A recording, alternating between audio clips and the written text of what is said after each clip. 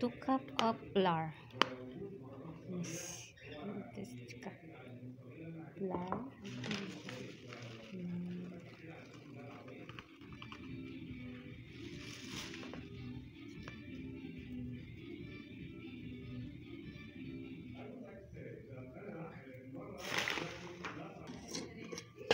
Ano yan?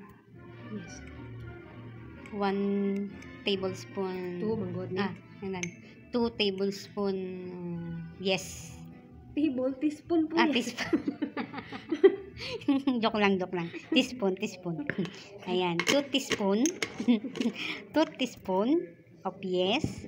And then, ilan yan? 1 teaspoon. 1 teaspoon baking powder. Yan. So, guys, baking powder, 1 teaspoon. Alright. And then, ilan yan? Half lang. Half salt. Half salt. half teaspoon salt. Ayan, guys. And 3 tablespoon of sugar. Sugar. 3 tablespoon. Yan. And then, 3 tablespoons of milk powder. Any kind of milk powder. Yeah. 3 tablespoon milk powder and mix it. Yan. Mix and shake. Alright.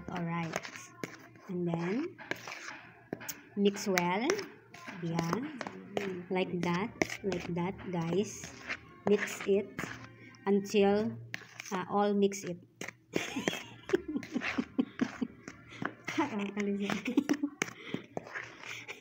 Until mix it.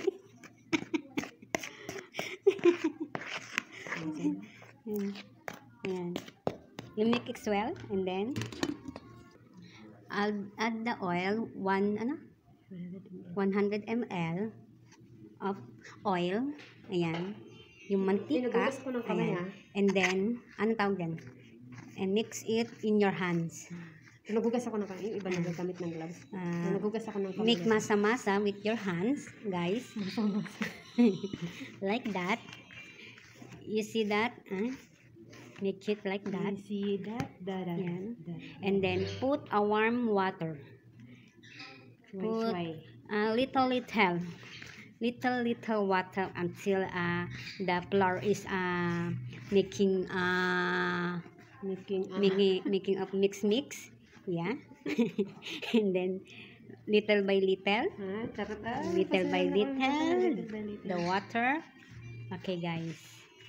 Oh my god, that's amazing. Oh yeah, guys. Oh my god, look at that. Make it halo, make masa, guys. And then again water, little by little, and then make masa. All right. Thank you for watching, guys. And then I hope you enjoy my video, and then like that. Make sure the flour. Ba't din? Bakit ito? Ano bang gagawin mo? So, this is clearly anong tawag nun? Make masa, guys.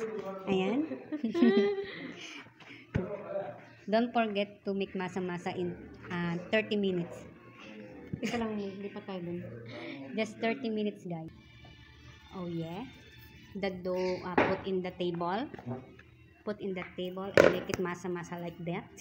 2 hands masa, guys. Like that. You make seem like laba-laba. Para lang kayo naglalaba, guys. Kung may galit kayo sa isang tao, ganyan lang gagawin nyo, guys. Kung masama ang loob nyo, ayan, pwede nyo rin pagtuunan dyan sa ginagawa nyo do, kung sakaling masama yung loob nyo. Sakali makikipaghiwalay ka na. Example ng makikipaghiwalay ka na hindi mo matanggap. Ayan, guys. Dagdagan mo na natin. Put it again the flour. Didikit eh. This is the flour is not making dikit-dikit in your hands. Ayan guys. So, ayan. Sa mga madami kong pinagdadaanan guys, do it like that kung gusto nyo. At meron na rin po kayong tinapay na magagawa. Ayan. Kalang kayo naglalaba. Ayan. Ganyan din po ang tamang paglalaba. Bigyan ko po kayo ng tips guys. Parang paglalaba lang din. Make it like that. Oh my god, that's amazing guys. Oh my god. Naiyak ako tignan akong do. It's done? No. Okay na to. Laway mo. The Ay, dough wala ah. the dough is okay, guys. Ayan. Ayan. Ito siya dito. Make sure the dough is fine to make it make laba-laba like that. Ayan. Make circle guys, circle. And then put it again in the ano tawag dito? Palanggana. And then put the oil again. All right. And then put again the oil and then make it pasumasa in the gilid-gilid guys. Ayan. Make sure the dough is not dikit-dikit in any kind of the planggana. So guys, ayan. Make it dikit-dikit lang. Alright guys. So, yan. The flour is, the dough is okay. It's done guys. Ayan na po ang ating flour, ang ating dough. Just wait the, ilang minutes na? Wait 1 hour. And then, cover muna natin siya guys. Ayan. Double size. Ayan, i-cover muna natin siya ng plastic, guys, until the make double size daw. Ayan, para lumobo siya, guys, lumobo. Hindi yung balon na ano, as in double na. Parang umalsa, parang ganun na. Ganun, guys. So, you see that? Ayan, guys. Oh my God. Amazing. Oh my God. Yeah. Alright. Ayan, the dough is finished product, guys. With hand. Ayan.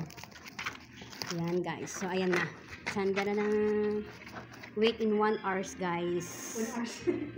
1 hour And then put the towel in the top. Yan. And then okay, replace it in the place, not the replace it in the next.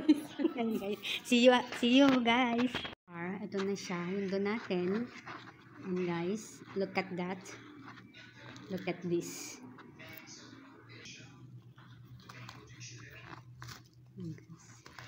Ito na ang ating dough.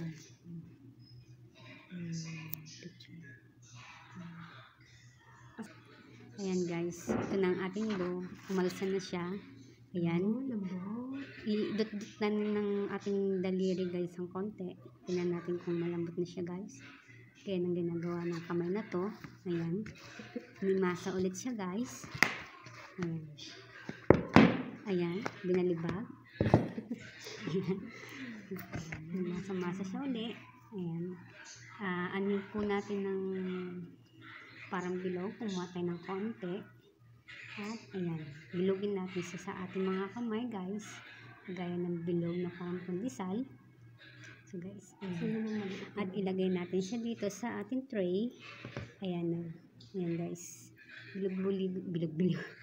Bilogin natin siya. Bilog-bilog na siya guys. Bilog-bilogin natin siya guys. Ayan, hanggang sa makuha natin yung size. At ilagay siya ulit dito. Ayan guys. Ayan, tingnan natin yung size kung magkaparehas ba. Hindi. Ayan. Magkaparehas guys. Ayan. Ayan, ganyan lang po ang gagawin natin guys para makagawa tayo ng dough. And then, kayo na pong bahala gumawa kung anong klaseng, anong ipapalaman nyo dito guys. Ayan. Sana may palaman. Ayan. Ayan guys. Ayan. Naghilera niya na. Guys, meron na tayong 3 piraso. Ayan, sige.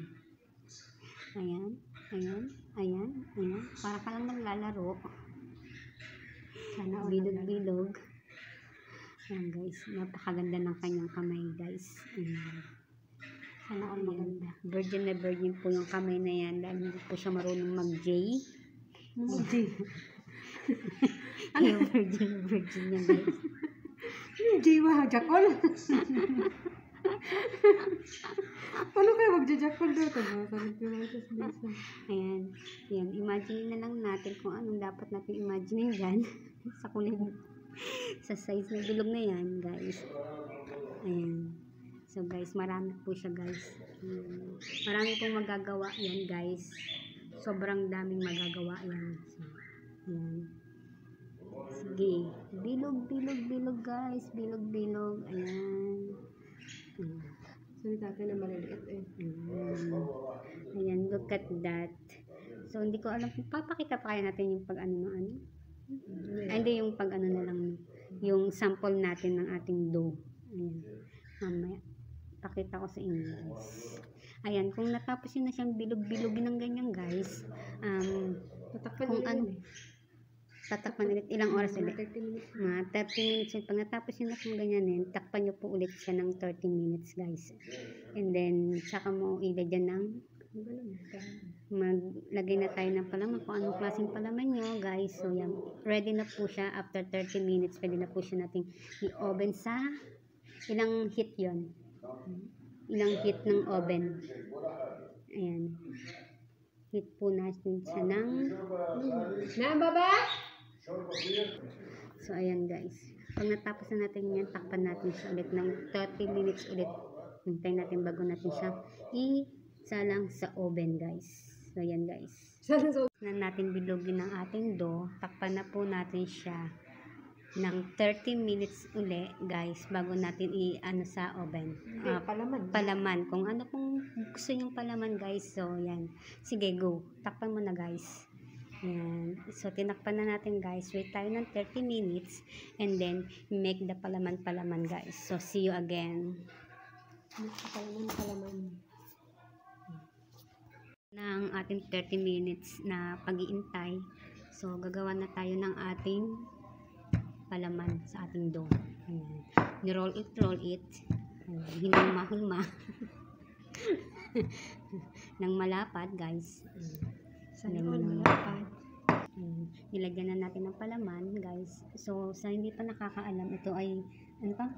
Spinach. Spinach. Yan, dahon po siya na meron sibuyas, at saka maasim na, ewan namin kung ano yan. Ito yung Arabic bread nila dito, guys. So, ayan. Ayan.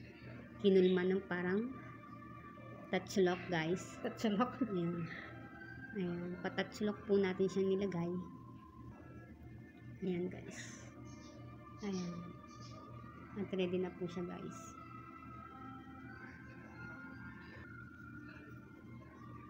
Sana maliit eh.